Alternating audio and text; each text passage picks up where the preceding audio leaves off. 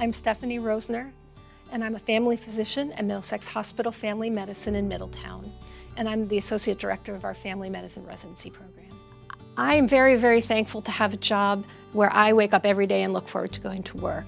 And the reason is that I enjoy my patients. I enjoy having a long-term relationship with them and working together with them over years and seeing them progress through phases of life. And I've had patients where I took care of them as teenagers, took care of them during a pregnancy, delivered their baby, and then maybe took care of their parents and grandparents. And that, for me, is just the best job anyone could have.